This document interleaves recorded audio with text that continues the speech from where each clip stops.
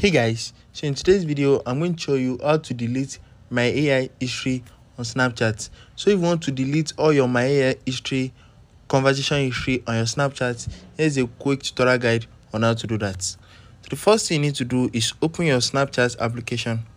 So once you open your Snapchat application, you need to click on your profile right here. So once you click on your profile, you need to click on this settings icon at the top right corner. So once you click on it, you need to scroll down a little bit.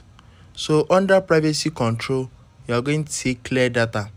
So just click on clear data and you need to look for clear my AI data. So just click on clear my AI data and you need to confirm. So once you click on confirm, data from your past conversations with my AI will be deleted from Snapchat system. So but this will not include visible or saved content. So just click on confirm and it's going to clear everything.